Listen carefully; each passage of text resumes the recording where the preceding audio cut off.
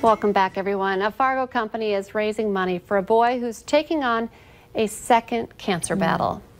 We have been following Grantley Johnson's story from the beginning. He beat leukemia for the first time last year and was able to make a wish and go to Universal Studios. But Grantley's cancer is back and the community is taking action. The owner of Fortune Photography Company was offering $10 pictures with a hashtag Team Grantley sign. I grew up with medical issues of my own. Being a type 1 diabetic, I spent some time in the hospital, and I remember what it was like being in the hospital and how hard that was on my family. So seeing a family who was going through the same thing, I just wanted to help. Wow. Now, that photographer also is planning a silent auction and is setting up an account with Bell Bank to raise more money.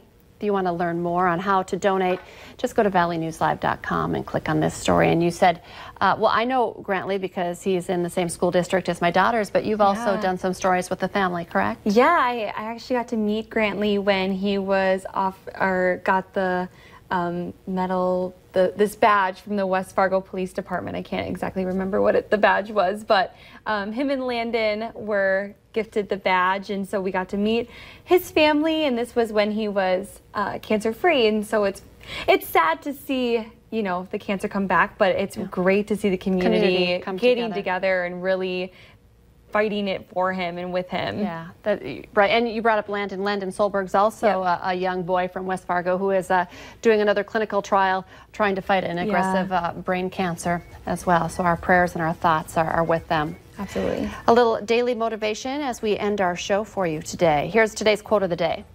Saying it is impossible to live without failing at something is impossible. Unless you live so cautiously that you might as well not have lived at all, in which case you have failed by default. Of course, the famous J.K. Rowling. That's awesome. That's a good one, especially needed here on a Monday. Well, thank you once again for filling in today, Abby. Have a great rest of your week, everyone. We'll see you back here tomorrow morning at 9 for North Dakota Today.